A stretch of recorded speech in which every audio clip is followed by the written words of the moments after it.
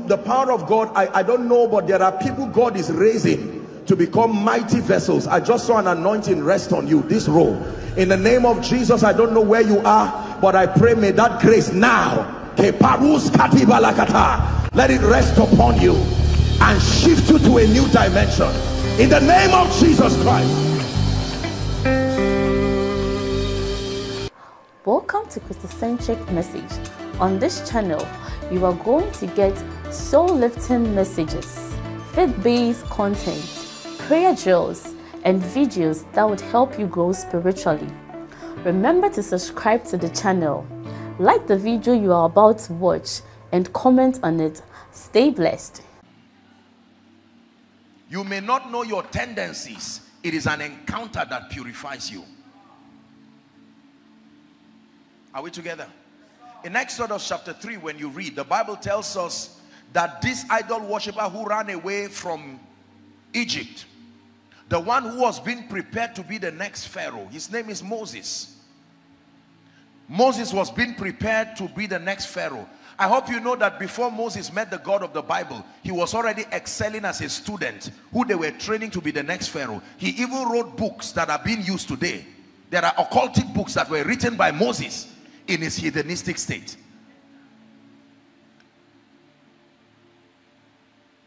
And then one time the Bible says when he ran away, he was at the backside tending his father-in-law's sheep, Jethro, and God used an encounter to lure him. He saw a bush that was burning, yet the bush would not be consumed. He said, I've not seen this in Egypt. Egypt is a house of wizardry, and yet I've not seen this dimension. He said, I will turn aside and see. Let me tell you how God draws men to himself. He will expose you to a dimension that you did not even pray for. When you taste of it, he will hide it back. That hunger will draw you to say, what happened? I went for a meeting and a dimension I know I don't walk in. Suddenly I saw something and God hides it back. Why did it not happen again? It will draw you. It's how the Spirit lures men to know him. Shela skadabaranto shedebreketusiata. Shavranda segedebalakatusia. A time in your life for 1 week, everybody is blessing you every week. It's like you touch the key in the spirit by mistake. After 1 week, it stops. God is showing you this can be an experience, but come. It's the way the Spirit beckons on us. For many of us, you enjoy the temporary result and you stop there.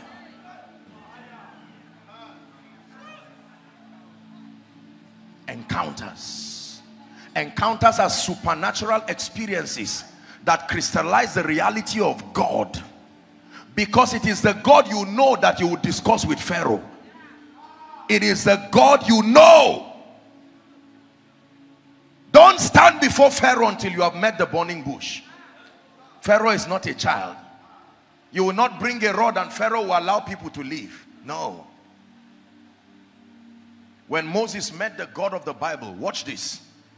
He said, I will turn aside and see this great sight. And God saw that when he turned aside, he said, Moses, instruction number 1, take off your shoes. You know what your shoes are? Your shoe is a symbol of your experience so far and what you know about God and ministry. He said, take it away. I want to show you something you have not seen. Do you have the unashamedness to cancel everything you have known and learn afresh? Oh, but I've been born again for 30 years. God says, nonsense. When you come to me, you start again. Don't add me to the many gods you met in Egypt, so that you think I am this and that. Egyptians had thousands of gods. And Moses said, which one are you? He said, me? Don't add me to those gods. Take off your shoes. I want to introduce you to a God you did not meet. Your lecturers did not teach you that one in Egypt. They taught you about Ra, the gods of fertility, the gods of thunder. Don't classify me as one of them. I am that I am. Search your archives if there is a name like that.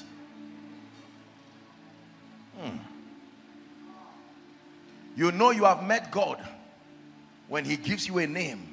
That name becomes your weapon of victory.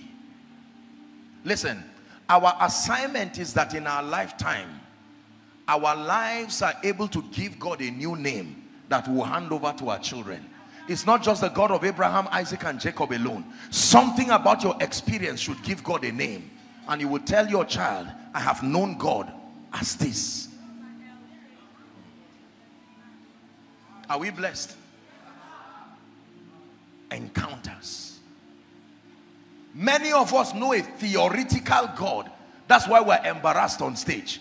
We call all kinds of names. Lion of the tribe of Judah, Rose of Sharon, my God, my King, Waymaker. Just because someone sang it, he must become your God. But the people that do know their God,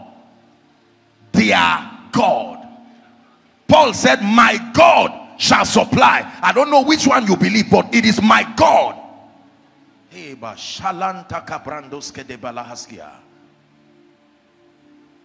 Moses said, who shall I go and tell Pharaoh had sent me? And he said, when you stand before Pharaoh, tell him, I am that I am. What kind of a name is that? What is I am that I am? Listen, a name is a classification. A name is a dimension of specialty. When you say a pediatrician, that means that your specialty is children. So Egypt named gods after their specialty. So when Moses was saying, what is your name? It means, what is your area? And God said, me? If I'm limited, then it means someone created me. I am. I am. It is your faith that gives me dimensions. I am Rapha. I am Jireh. I am. I leave it to you. Let your faith open up the vast possibilities that are in me. Are you blessed? The mysteries of the kingdom. Genuine ministry starts with an encounter, not a sermon, not ordination. Even if it is one bottle of oil that is poured on you, it's not guaranteed that you'll be effective in ministry. Ordination is a system of authorization. Oil cannot ordain. It is an encounter that is a real ordination. Oil is a seal. Because when you stand before Pharaoh, he is going to ask you. I hope you know. Pharaoh will say, who sent you? My Geo. Pharaoh will say, nonsense. You don't know this is Egypt. Now, I'm not being sarcastic. Who sent you? My sponsor.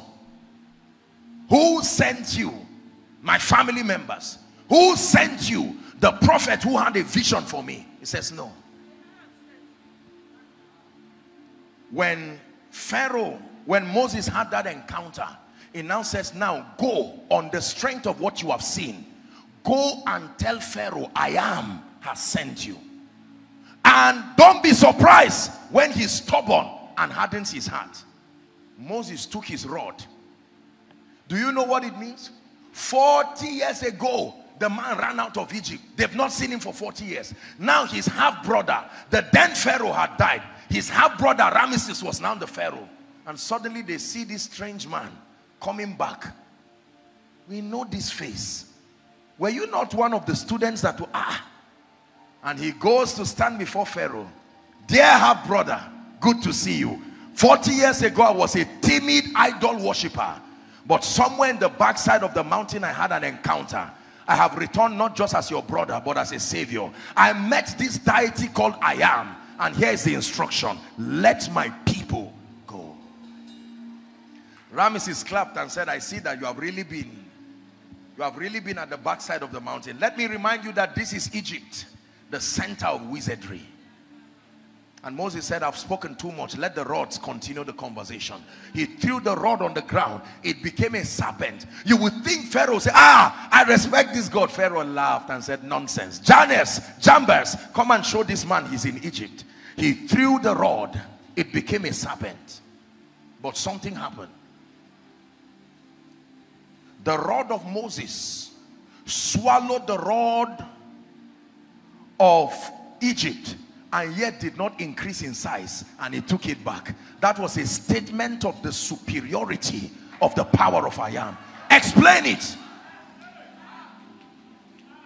How does a rod swallow another rod? The master over time and matter is speaking. And he said, wow, this is impressive. You are giving us an assignment, but it's not enough for an exodus.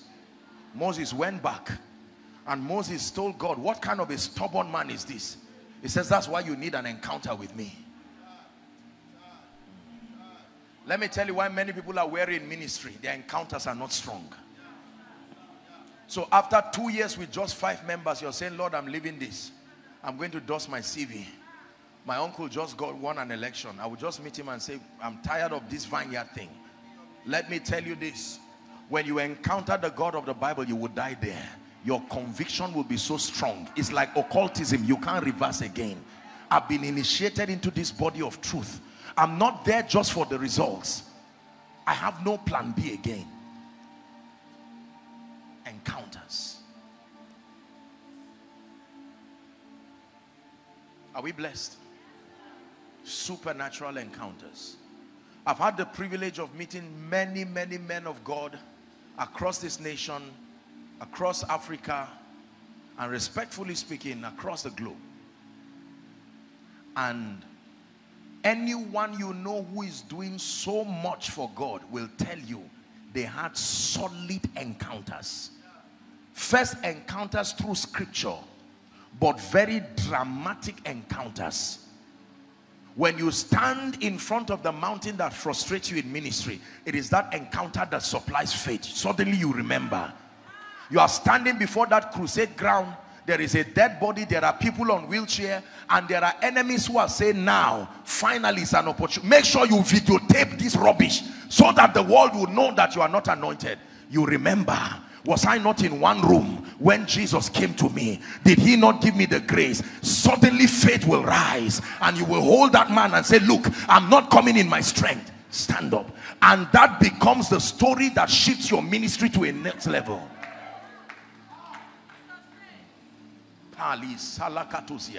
Pray in the spirit in 1 minute.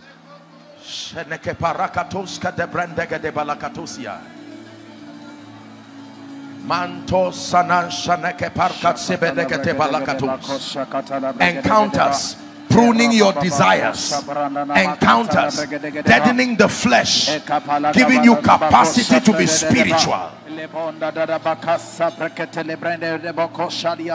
Hallelujah. Listen to me. One of the benefits of encounters is that it sustains the ability to kill the flesh, so that your motivation is so purified.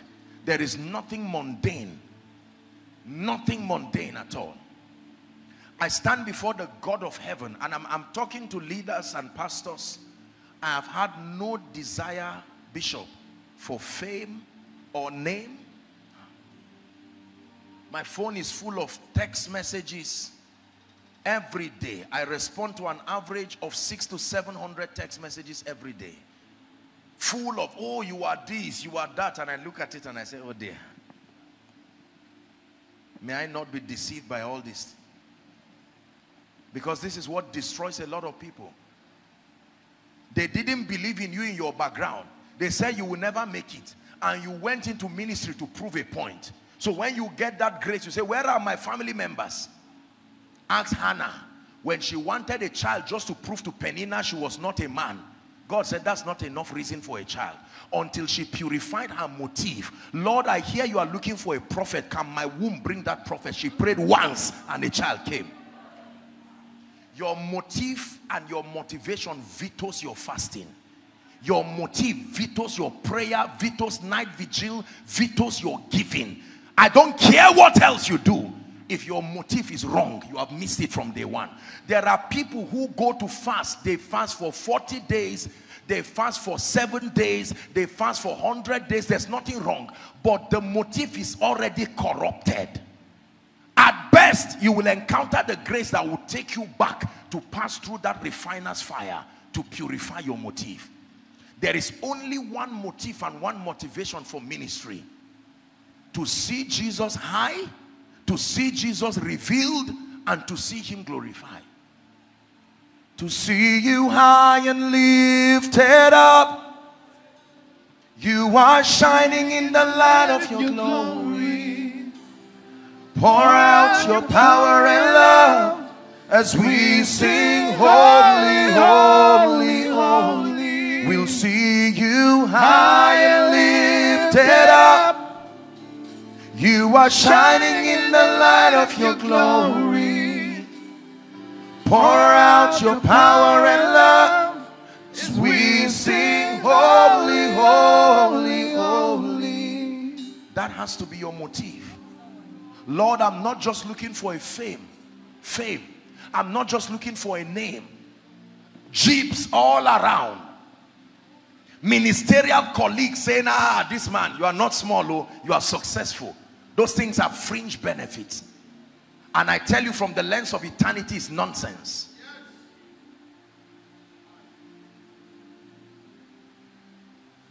My one desire is that you be praised. That you be praised. That you be praised. It's my one desire. That you be praised. That you be praised. That you be praised. Every time I stand before God's people to teach, no matter where, my motivation is not a name. No. Joshua Selman is very secondary. All I want to see is that through my life, let me be a contributor. That the nations will see Jesus lifted. The nations will see Jesus glorified. And I will be a contributor. That you will inspire a generation to seek him passionately. If you can do that, then you have done well. Let's be honest with ourselves this morning and trust the Lord to destroy these mundane motivations. This is not an insult. Every time till tomorrow, when I go before God in my place of retreat, while people are clapping, Joshua Selman, you are this, I bow my knees and say, Lord, before I deceive myself, search my heart and tell me the truth about my state. Has my motivation become any other thing aside from you? And if God shows me I'm not embarrassed, though, I don't go before him as Apostle Joshua Selman. No. Be lifted high. Be lifted high. Oh Lord, be lifted high. For you are holy, worthy. Oh Lord, be lifted. Listen, you have not seen fame until you die to his will. You have not seen honor until you die to his will. These mundane pursuits that distract us, and he becomes secondary. The wedding, the feast in Cana, John 2, is a warning to everyone. Jesus was in that feast, but they forgot about him. There were rulers in the feast.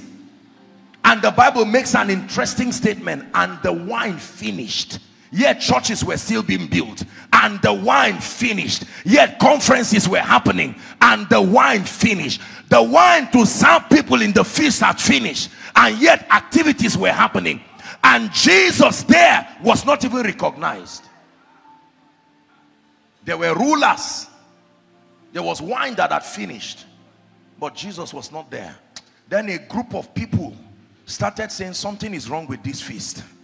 We are ordinary people, but something is wrong. Jesus is not at the center of this feast. They gathered themselves in the feast while many things were happening. Conferences, conventions. They came and met Mary. They said, please lead us to Jesus. We are not confused about who should take the first place in this feast. And he said, no, go and do your thing. And Mary advised them, whatever he tells you to do, do. When they met Jesus, Jesus said, why are you coming to me? You go with your rulers. Keep building your churches, keep holding your conferences. Forget about me and keep doing ministry. And they said, no, We are not foolish. We have discerned this feast. The formation is not correct. You are absent in it. What is church without you? What is conference without you? What is ministry without you? What are the branches without you? And Jesus said, is that true? Now that you have given me attention, let me tell you how the miracle will start. It will not start with wine. Fetch water. There is a cleansing that must happen. The anointing, it will start with a purging first before it will become wine. Start with water.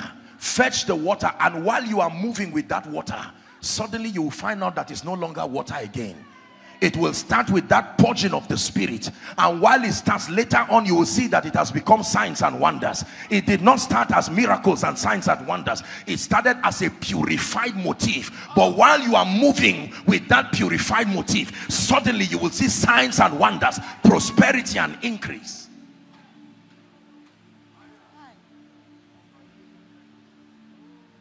Are we blessed?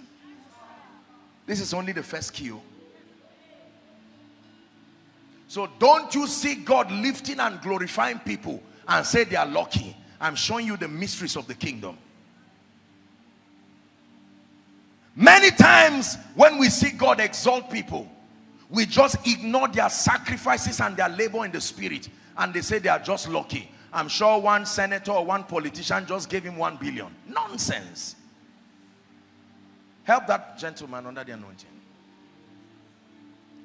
You don't just stand and say, in the name of Jesus, signs and wonders, let blind eyes open, just because you read it in the Bible. No, sir.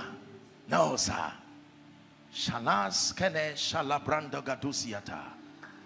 Credo zebe hashina mahal kata sibada katusia.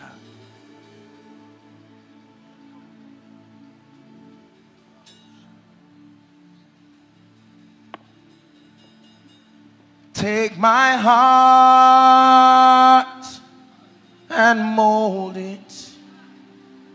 Take my mind, transform it. Take my will, conform it to yours, oh Lord. The price of life is death.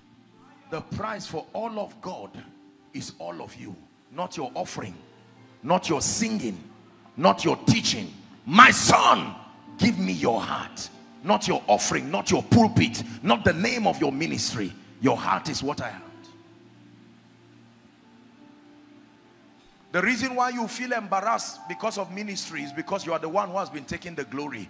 Whoever takes the glory should take the shame too. God cannot take the glory while I take the shame. Whoever takes the glory must also take the shame. Why do you claim he takes the glory when things happen, and then you are embarrassed when things don't happen? It means he's not the one who has been taking the glory. Whoever takes the glory must take the shame. Are we blessed?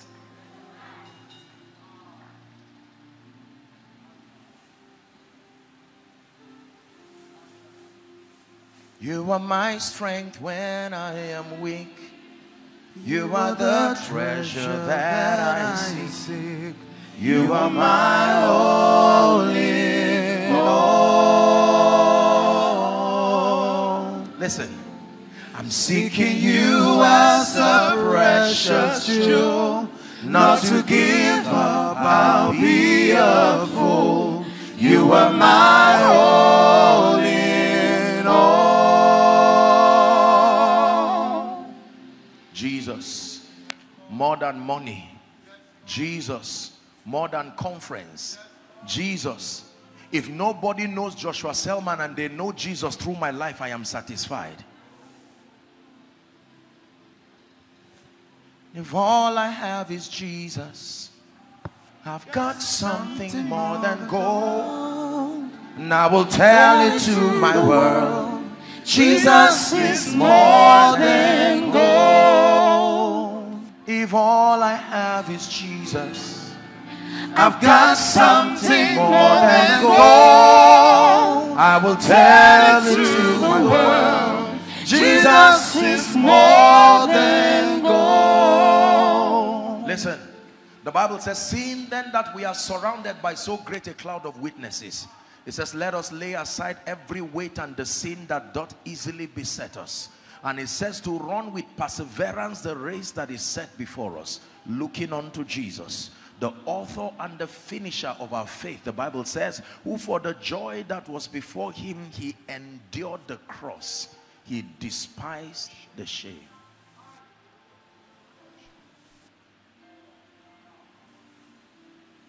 Co-laborers of the gospel, in these end times we must be careful. If it's not in your presence, if it's not from your hand,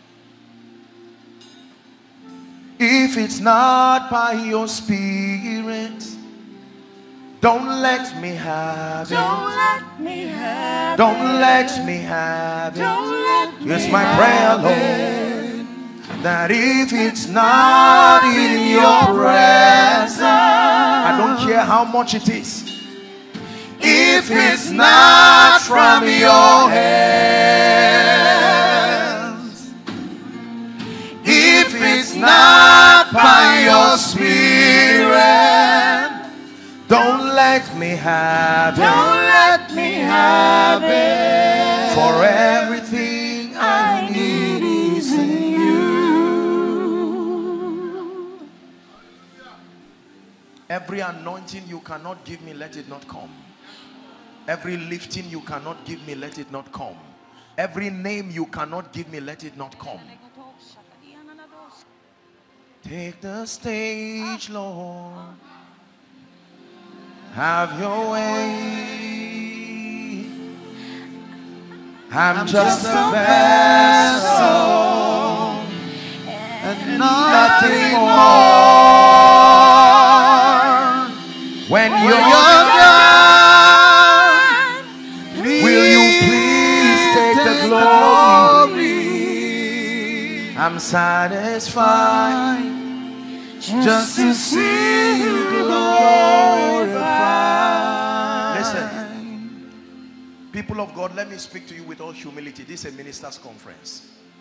I submit to you, I have seen honor, I have seen lifting, I have met kings, I have met nobles. I submit to you, it will take my contemporaries many lifetimes to see the lifting and the honor God has given me, but it means absolutely nothing. Absolutely nothing. I will close down Koinonia this night if that's what God wants. I will close it 1,000 times to preserve my relationship with God. Crowd, nonsense. Miracles, nonsense. I stand before the God of heaven and I tell you this from my heart. If God tells me this is the last sermon I will preach in my life, no matter who begs me, I will not lift a mic again till Jesus comes. I love him more than it all. I was alone when the nations came and met me. I will still remain where they found me. No matter how great he lifts you, remain where they found you. They came and they met you in the place of hunger, remain there. Don't relocate to a mundane office in the spirit and sit there. No. If they found you on your knees, remain there. No matter how lifted you are, remain there.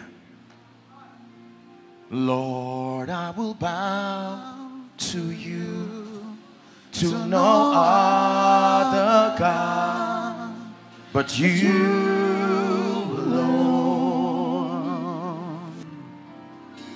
Lord, I will worship you. Nothing hands have made but you alone. We're going to pray a prayer of repentance shortly. I will lay down my idols and thrones I have made, and all that has taken my heart. Sing, Lord, I will bow. Lord, I will bow to you, to no other God but you alone. This is a pastor's conference. In the next 5 minutes, I'm going to leave you with your God. I don't know how you are going to cry before God and say, Father, purge my heart. Anything you find that is not the God of heaven, let it leave my life. Cast your golden crowns. This is not I am apostle, I'm prophet. Leave that one. It's the nations that will call you that one. Cry before your maker. You don't have to kneel and lie down. Just make sure you are crying. Pour your heart like a drink offering. Don't be ashamed of your tears. So we are before the God of heaven. Don't do big man for him. He is the King of glory, the God of all flesh himself.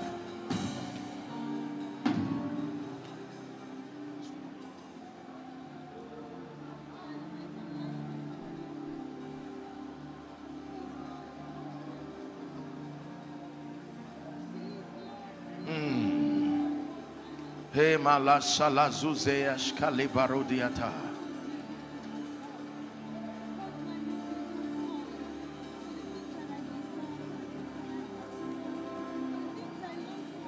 I cast my crown before the highest royalty. I am undone before your glorious majesty. Leave your singing, leave your prophecy. I know you have raised people from the wheelchair. Just keep that one aside. I know God has honored you across the nations. Keep that one aside. I am undone before your glorious majesty. You're the King of kings and Lord of lords. You are the King of kings. You are the Lord of lords. Your glorious majesty. Make sure you're praying.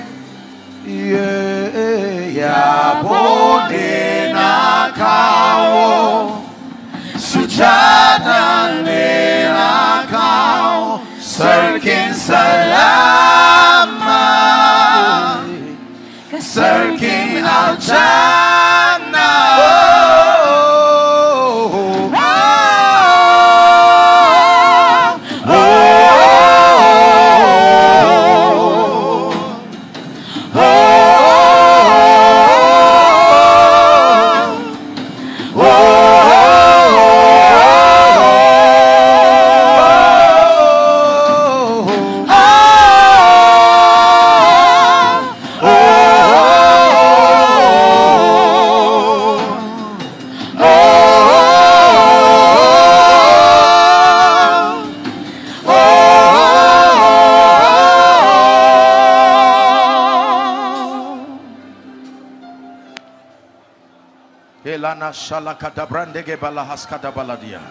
Lord, I surrender everything.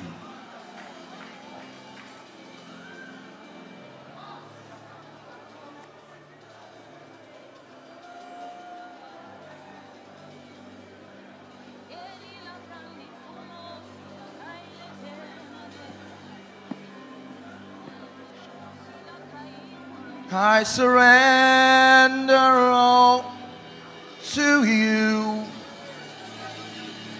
Everything I give to you.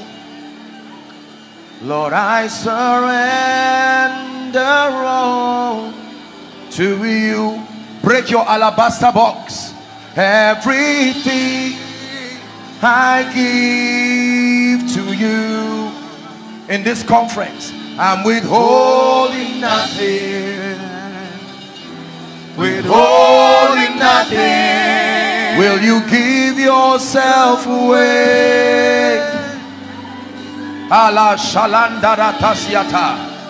Will you give yourself away so He can use you? Will you give your time away? Will you give your time away so He can use you? Just 2 minutes and we're done. Many years ago, when a conference like this, it was in Kaduna, and whilst just pouring our hearts before the Lord, a song came by the Spirit that has represented a song of surrender. You have my everything. You have my everything. You have my everything. You have my everything. Take all of me, Lord.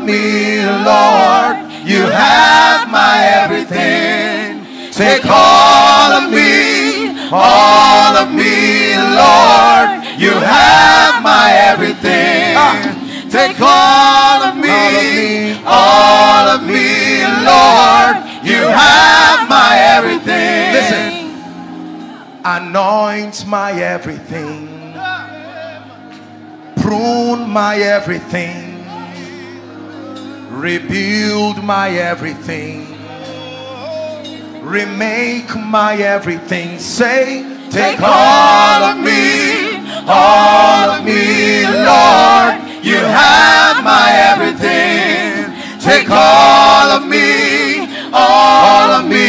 Lord. You have my everything. Take all of me, Lord. You have my everything. Hey,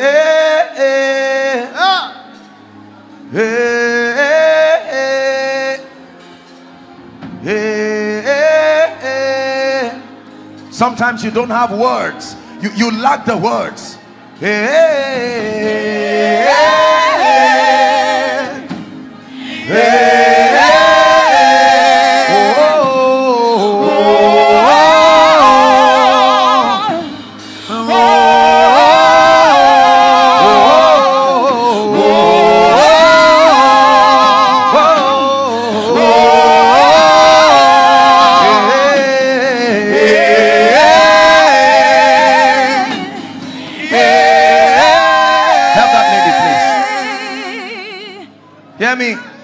This is how great men are made. They are not made by what they do on the pulpit. They are made by the track record of their death in the secret place.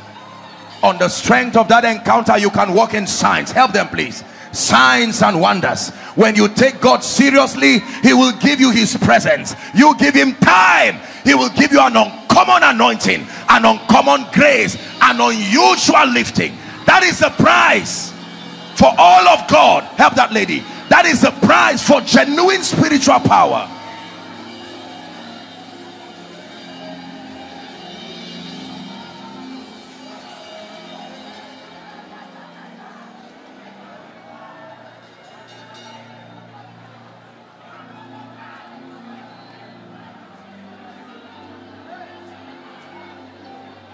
Just 1 minute and we're done. You are not wasting your time. Believe me.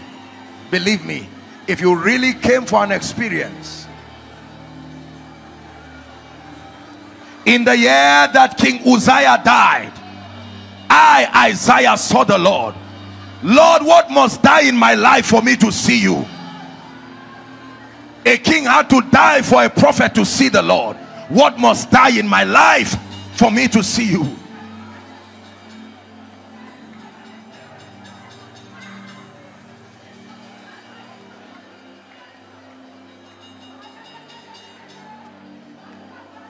See the rain of your love. We see the wind of your spirit. Now the heartbeat of heaven, let us hear. We see the rain of your love. We feel the wind of your spirit. Now the heartbeat of heaven, let us hear. So let it rain. Let it rain. Will you open the floodgates of heaven? Let it rain. Let it rain. 1 minute and we're done. Cry your heart to your Maker. Open the floodgates of heaven.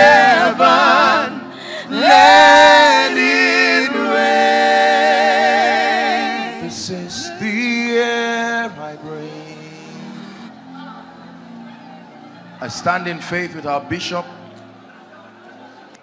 and everyone who is here, and we cry that we need you afresh. Everything we have replaced you with, we ask for mercy. Bring us back to the place where you become the center of our pursuit. Bring us back to the place where you met us when you gave us encounters. Bring us back to that place.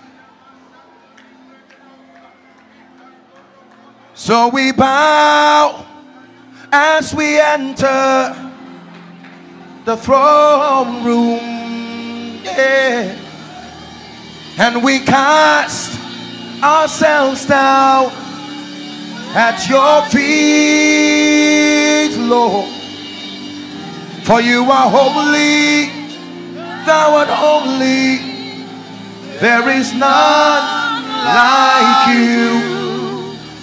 In your presence, that is where I must be. For the way of the Lord is the way of wisdom. I choose the way of the Lord. I choose the way of the Lord. Elohim Madonna.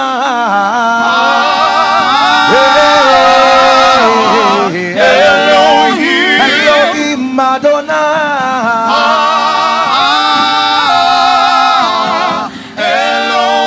Elohim Madonna.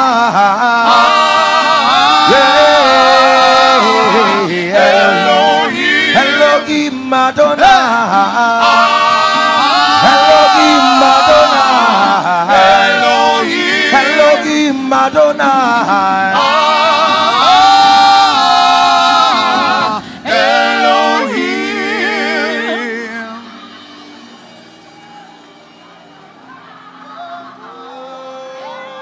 Hallelujah.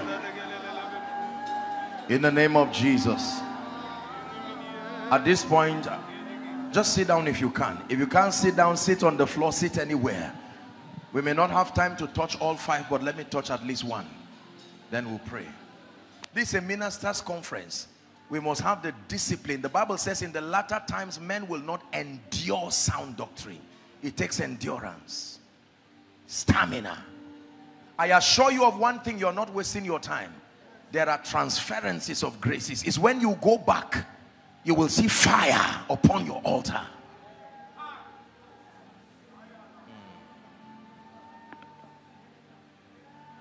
I know the lion,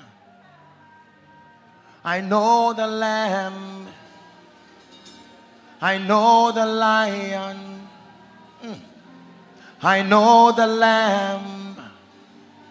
I represent the lion, I represent the lamb. I preach for the lion, not for myself. I preach for the lamb. And I will follow the lion, I will follow the lamb. I know the lion, I know the lion, I know the lamb, I know the lion, I know the lamb. And the elder tapped me and he said, weep not. For the Lion of the tribe of Judah, the root of David, he has prevailed and is worthy to open the book and unlock the scrolls thereof. And I looked and I saw upon the throne a lamb as though it had been slain, having 7 horns and 7 eyes, which were the 7 spirits of God. This is the one we represent. Ministry is not politics. Don't let no politician bring you down. You speak for the lion. You speak for the lamb. You are not speaking for a parliament. It's not a senatorial district. The only thing higher than ministry on earth is a monarch. If you don't know who you stand for, politicians and businessmen will cheapen you with 100 million, 1 million, 1 building, 1 land. I represent the lion. I speak for the lion. I speak for the lamb. I stand for the lion. I stand for the lamb. A senator will come and go. A businessman will come and go. Hear me, brothers and sisters. A governor can only live for 8 years in Nigeria. A dictator would not live for more than 3 decades. They will overthrow him. But when you are given the responsibility of representing the monarch of the universe, there is nothing superior to that call. You must know who you are. This is not some boastful thing, but it's an honor and a privilege. I live for the lion. I live for the lamb. I represent the lion. I represent the lamb. Look how we celebrate people. We say the governor, His Excellency, was not able to make it. However, he sent a representative, the honorable commissioner or minister or whatever, and you see people clap, and the same honor they would have given the governor. Your Excellency, if that minister donates 100 million, you don't say the minister donated 100 million. You say His Excellency. Whether he discussed with the Excellency or not is none of our business. All we know is that the Excellency gave money. So every time you show up, you are not just the president of a ministry. That's too small an office. You are the spokesman for the monarch of the universe. He will refer nations to you for their healing. He will refer nations to you for mentorship. That you will mentor kings and nobles. How much salary can reward that office? How much gift can reward that office?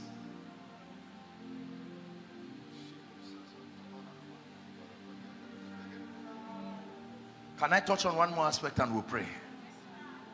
This is past 1. Just give me 10 minutes. Is that all right? Please sit down. I have to jump. I have 5 keys. I had 5 keys to share. But this first one, if we stop here, is a very powerful practice. Incorporate it as part of your spiritual growth process. Reproduce this same thing with your leaders. Call them. Oh, I'm busy for a convention. Tell them, leave it, come. Find a night vigil and all of you should cry before God upon the altar. Don't grow alone and leave your leaders. They will be the ones the devil will use to pull you down. Grow with them. When you pray, let them watch you pray. If they are tired, let them sleep on the altar there.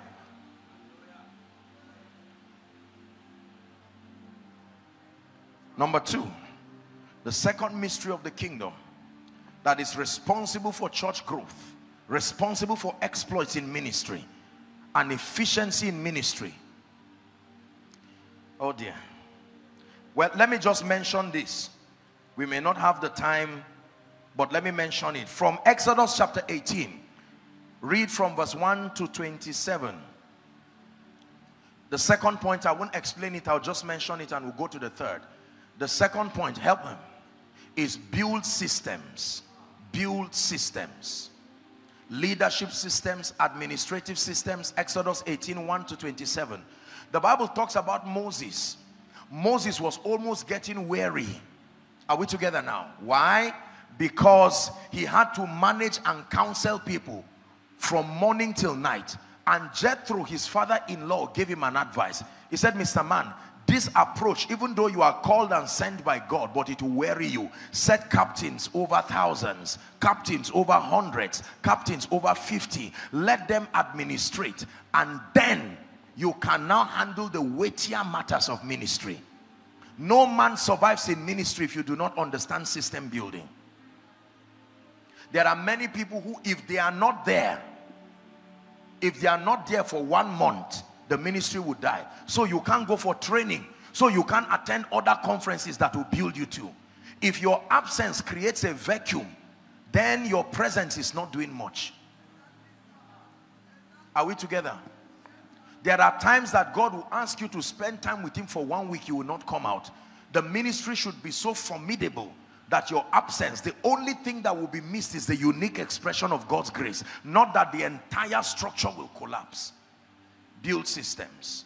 In the early church, there was a quarrel among the Grecian women and the Jews because of the matter of tables. And the apostle said, no. Let's manage this well. Get 7 men full of the Holy Ghost and wisdom. We'll set them over the affairs of welfare. But we will give ourselves to the ministry of the word and of prayer. Years ago, because of the overwhelming demand, I used to do a lot of counseling. And it was Mondays, just once every week. I would start counseling from 10 a.m. till 10 p.m. Sometimes I'll be returning from a ministration. As I sit down, I may only stand up to go and ease myself. So many people, it was raising security concerns, it was raising a lot of things, and I said, no, there has to be a way out of this. Do not be afraid to train men. Some of them will rebel, but don't worry. You will reap what you sow, not where you sow. Just know that you will reap for sure. Are we together? Don't be afraid of raising people.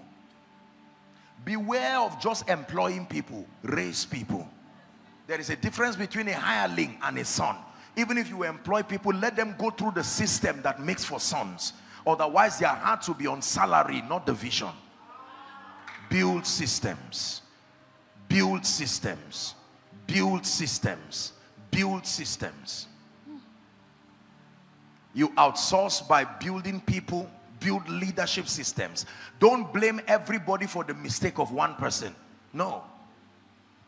Sound goes off, every leader suffers for it. No. When you build systems, you can identify loopholes very easily. Are we together now? So let me just stop there.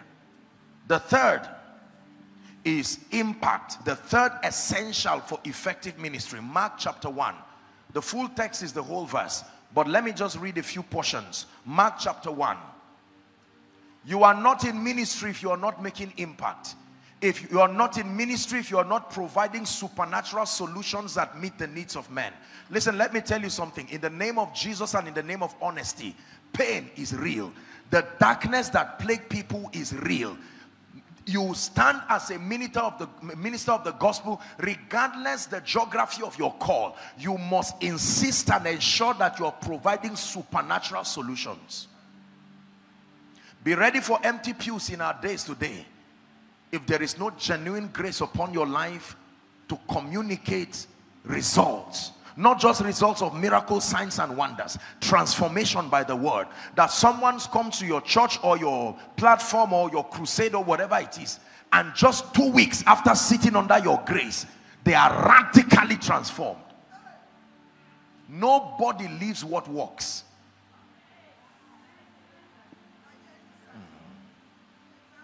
Every ministry it rises to reflect the level of transformation and empowerment of the leader. The problem is hardly the structure. The problem is the leader. Are we blessed? Impact. Mark chapter 1. Oh yeah, yeah, oh yeah, yeah. Oh yeah, yeah, oh yeah, yeah. Yahweh. Yahweh. Oh yeah, yeah, oh yeah, yeah. Oh yeah, yeah, oh yeah, yeah. Yahweh. Yahweh. Mark chapter 1 from verse 21. Let me just cut a few portions. And they went into Capernaum, the Bible says, and straightway on the Sabbath day he entered into the synagogue and taught. This is Jesus now. Next verse. The Bible says 22, and they were astonished at his doctrine, for he taught as one that had authority and not as the scribes. Then the Bible says 23, there was in their synagogue a man with an unclean spirit, and he cried out, saying, let us alone. What have we to do with you, thou Jesus of Nazareth? Art thou come to destroy us? I know who thou art, the Holy One of God. The Bible says, and Jesus rebuked him, saying, hold thy peace, and come out of him.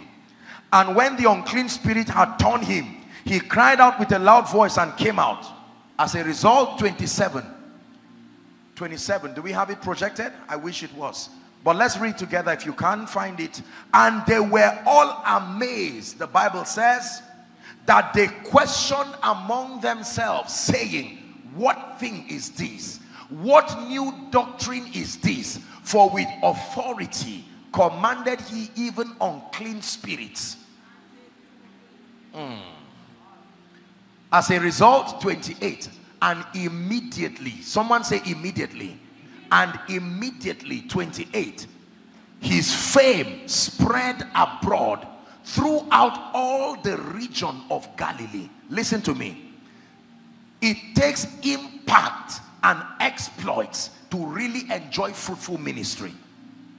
John 15 verse 8 says, herein is our Father glorified, when ye bear much fruit, so shall ye be my disciples.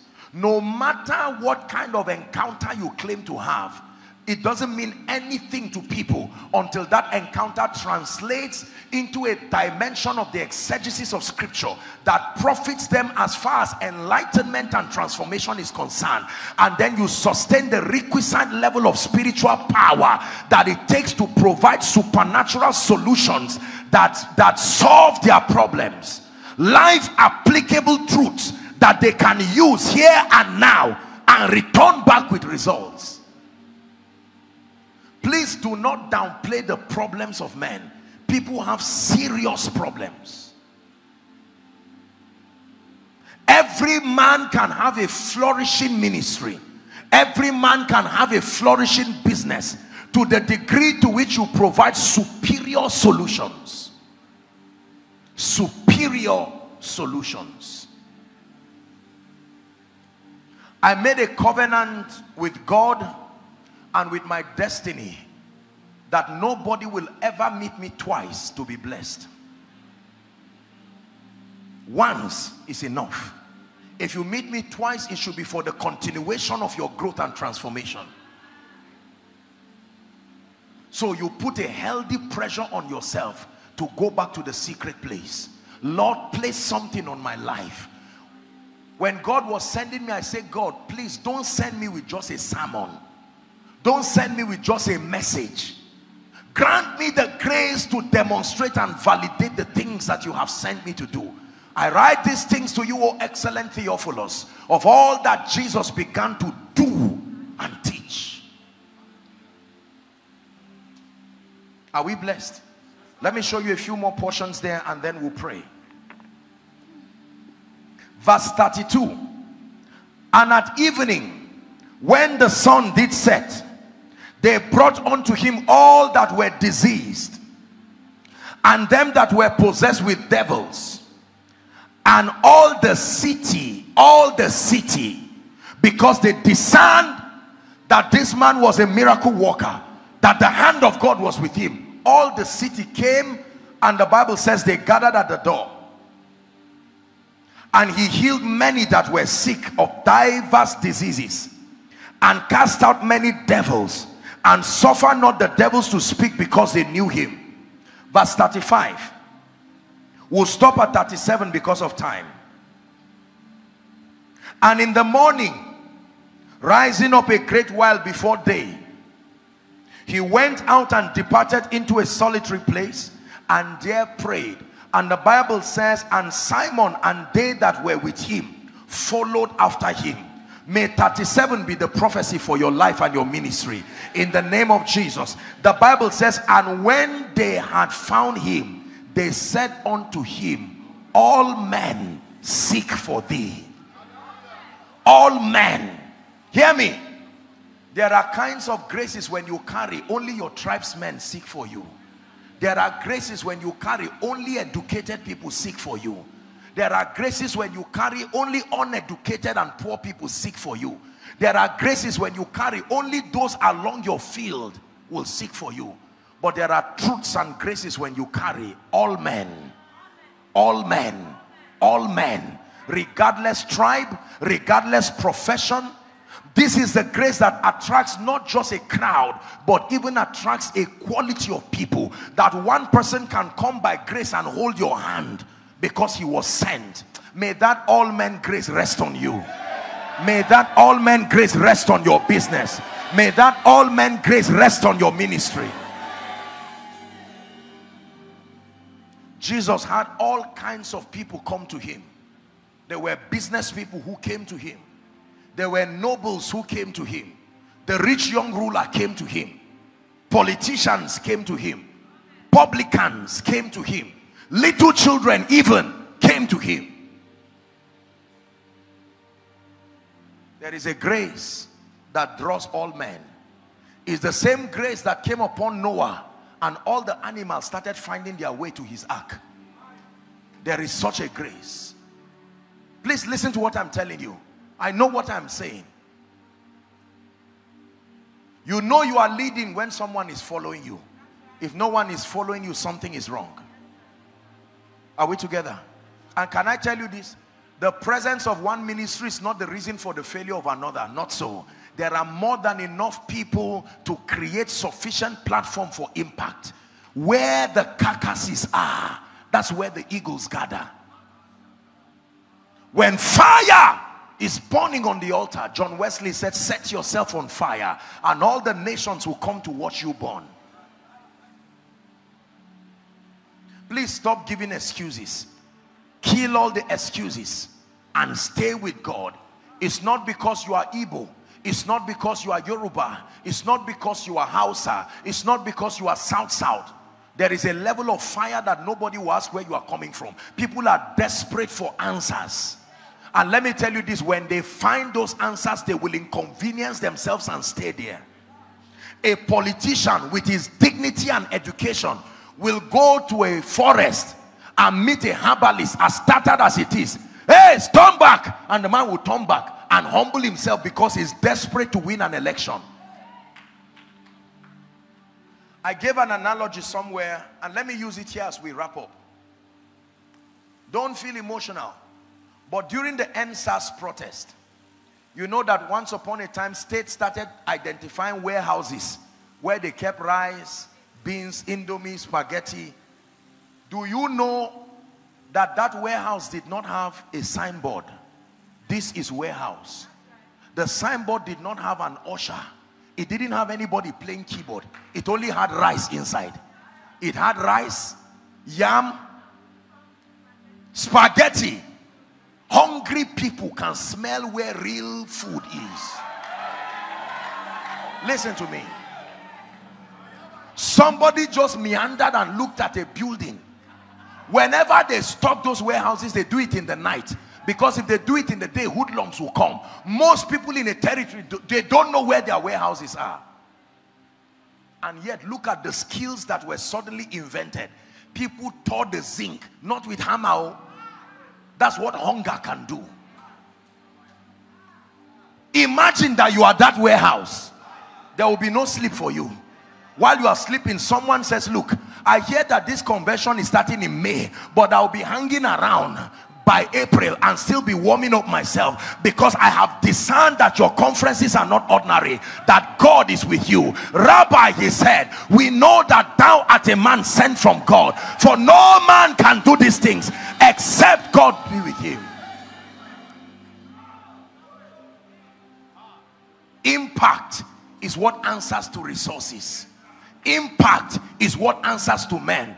Nobody will come and open up their hearts to you for nothing.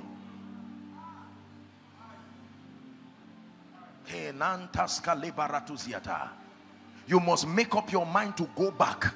Father, I am tired of standing on stage and saying, don't worry, I didn't prepare for my sermon. Whatever you hear, just believe it's of God. You must tell yourself, I will be sound in scripture. I will be sound in doctrine. Study to show yourself approved. The Bible says a watchman that needed not to be ashamed. Roll away shame from your life. Make up your mind to sit down. Be a student of scripture. Then lock yourself in the spirit. Generate power with God.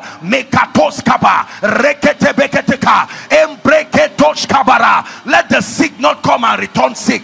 May I not share the grace with sinners going back as sinners. I made up my mind under God. It is not my intention to know everything, but in the area God has called me, there will be no rest until you see, champions don't rest. While they are clapping for you, you set your face as a flint. I was teaching in our other center and I told them something. I said, people commend me and say, Apostle, you are so good. And I said, compared to what? Compared to what? When people are clapping for you, before you receive it, look at who is clapping for you first. If a mediocre is clapping for you, just laugh, but don't mind them. Go back and settle down and tell yourself, this one thing I do, forgetting the things that are behind, I press. Don't celebrate little things. Small impact. One person got healed. Out of how many? 70 people came sick on that crusade ground. Only 2 people walked out of the wheelchair. And you are smiling. Go back to a retreat. A herbalist can do that. Uncommon results. Am I stretching you? Don't feel bad. Those who produce results, the Father prunes so that you produce more.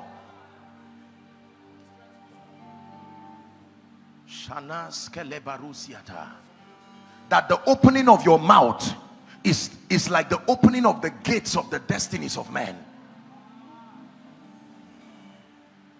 I vow to God that I will never stand on any man's pulpit and preach.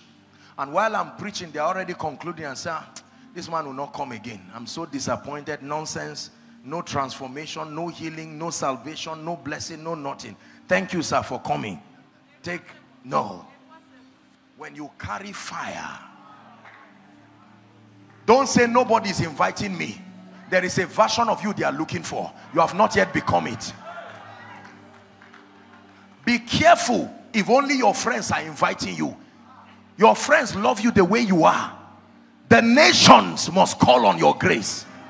Not just your friends. Are they the only ones listening to you? The nation should call you. Strangers should come to you. Did the Bible not say Gentiles will come to your light? They are kings to the brightness of your rising.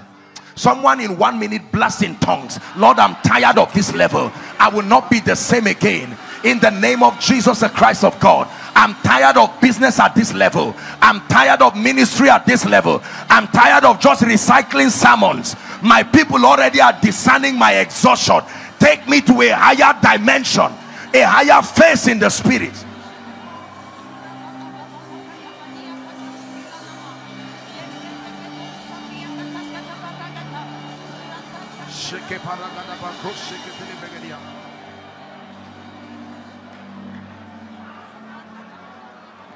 Jehovah Jireh, my provider, your grace is sufficient for me. Your Jehovah Jireh, my provider, your grace is sufficient for me. My God shall supply all my needs according to his riches in glory. You will put your angels charge over me. Jehovah Jireh cares for me. Listen, the last area I wanted to talk about was the issue of finance. Maybe another time if God grants grace. But one thing I can tell you is financing ministry answers to impact. Nobody will come and bless you indefinitely for doing nothing. The Lord gave the word. Great. Great. Great is not just those who are great. Great were those who were made by the one who the Lord gave the word to. Ordinary men came to David in the cave of Adullam. The Bible says there were men who were weak. There were men who were in debt. There were men who were in distress. Stop waiting for wealthy people to come. Make people out of your congregation from the power of the word that he's given you. God is not only the maker of heavens and the earth, he can make men. See, there are certain truths you cannot teach when you have dipped your hands in certain wrong resources. You will not have the courage to say certain things. Are we together? But please don't let anybody let you believe you don't need money in ministry. It's a lie. Oh. Let me tell you, in the name of Jesus and in the name of honesty, This name of Jesus we lift is very heavy. It takes resources to lift him high. The body of a 33-year-old man called Jesus was hanging on the cross. No prayer warrior could bring it down. No fasting giant could bring it down. It took a man of influence and wealth called Joseph of Arimathea to use his influence with the king and ask for the body to come down and to put it in his own virgin tomb. Prosperity played a role in redemption. Reject poverty. Reject it. I am telling you this. But don't just reject it because you want to be rich. Have a kingdom perspective to it. This obsession about money has made ministry look so ugly. Money, money, money, money, money. No. It is impact. Money is a receipt that you have made impact. When you buy something, they don't give you the receipt before you pay. They give you the receipt after. The resources that come are attestations that you have changed lives. There are 3 dimensions of wealth. Number 1 is the wealth that comes by transacting business. You provide services, you provide solutions, and you are paid. Are we together now? You package your value, you serve it to a targeted consumer base. It's called business. The second level of wealth is called transformational wealth. Here you don't sell the value. You raise people, you lift people, you enlighten them, you impact them. They return back with thanks to you. You see, the law of the reward system of the kingdom is whether your value is dispensed at a price or given free, you must be rewarded. But the third level of wealth is the area I want to speak into our lives now. It's called sovereign wealth, wealth by prophecy. There is wealth that comes by the finger of God. It's not a license for laziness. It's an advantage that we have in the kingdom. I shared with you my story yesterday. That I paid for something for a woman, some women, and they blessed me.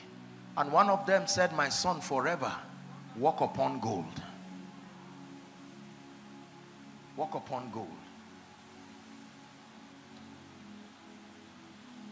You never, just give me 2 minutes.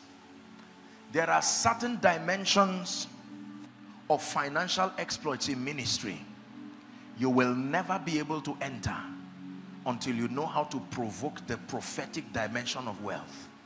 The prophetic dimension of wealth is provoked through 2 things. 1, honor. 2, sacrifice. Psalm 50 and verse 5. Gather unto me my saints, they that have made a covenant with me. I'm not just talking about money. See, I will lie to you if I don't tell you this. I will be deceiving you and God will judge me if I just tell you, oh, there are certain levels of mysterious dimensions of wealth. You may have enough resources for your personal care, but ministry, no.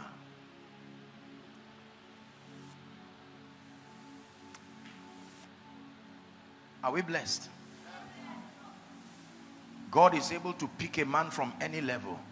Believe me, wealth in ministry can give you rest.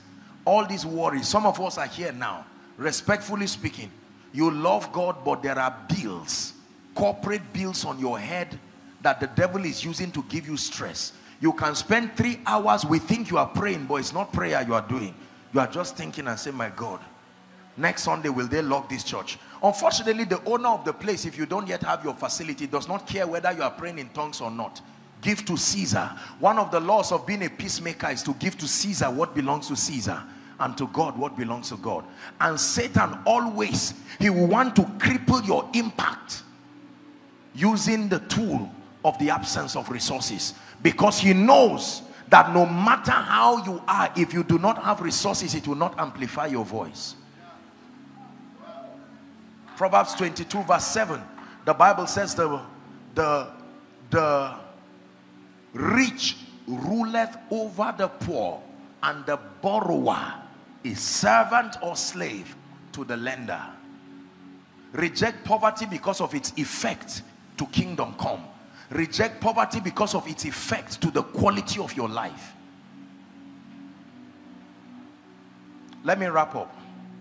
Pat Robertson, the founder of CBN, 700 Club. Most of you know him as that. One day, many years ago, I listened to him while he was talking. And he said, when God was calling him into ministry, he prayed and he asked God for 3 things. He said, Lord, give me wisdom. Lord, give me favor. Lord, grant me the anointing of the Holy Ghost. When I had that, I went back to my place of prayer and I prayed the exact same prayer. I said, Lord, give me wisdom. Lord, give me favor. I don't come from a background where there is anybody to support me. I don't have any uncle, any auntie, any senator, any governor that will say, take 10 naira. God has blessed you. No. If God sent you, let him go and prove himself with you there. Safe journey. My life today is a testament that God is able to lift, that God is able to bless. This is a pastor's conference.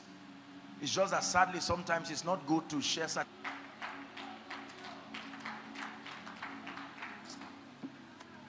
Many people think men of God don't know anything about money.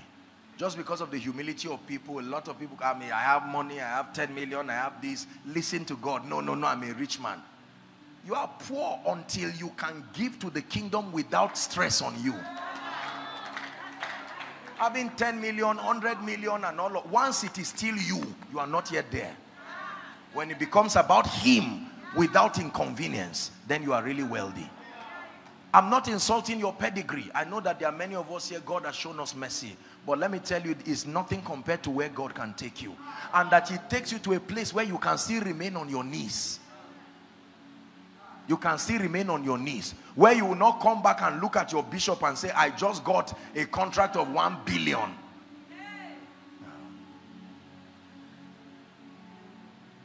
I don't pursue politicians. I don't pursue business people. I don't look for anybody. No. When they come, I pray for them. Don't look for any basket there. Just go home. May the Lord bless you. I bid you good speed.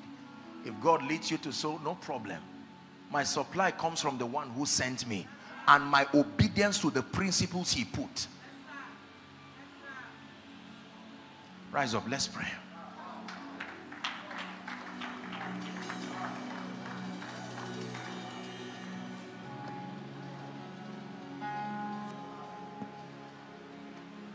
Let me encourage everyone here. We have a few hours and there will be a miracle service. But listen, I usually don't do this, but let me speak.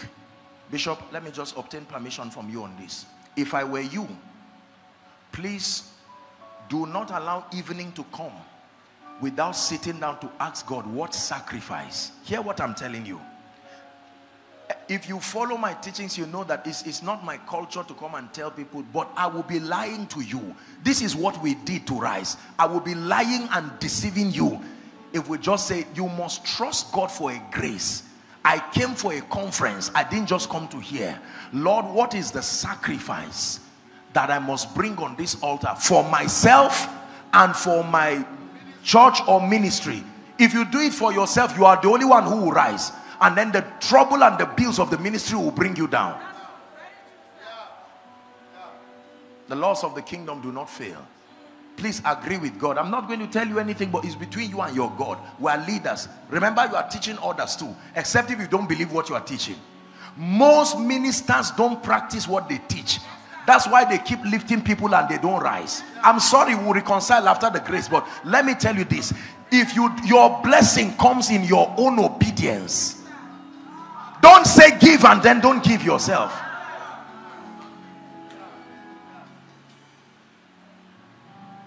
A sacrifice you bring before the Lord with understanding. Lord, I'm ready to break this hardship in ministry. I'm ready to break this struggle I have today, tomorrow I don't have. I'm tired of this embarrassment. The principle of seed faith is based on the principle of resurrection. You can kill seasons by tying them to a seed. When that seed dies, the season you attach to it must die too. That's the principle of seed faith. So any season I want to kill in my life because I'm tired of it, I can tie it to a seed and bury it. You've heard my teaching. That's why it's dangerous to steal money in church, because you don't know what seasons were tied to the seeds you are stealing. You don't know what someone is trying to kill. Just lift your hands in 1 minute and thank God for this conference. Lord, my life will never be the same. My ministry will never be the same. In the name of Jesus Christ. Dearly beloved, I hope you were blessed by this message. Do not keep the video to yourself. Share to as many as you can to help them bless. Check our homepage for more of our messages. Subscribe to the channel, comment on it, like it. See you on our next video. Bye. Pray.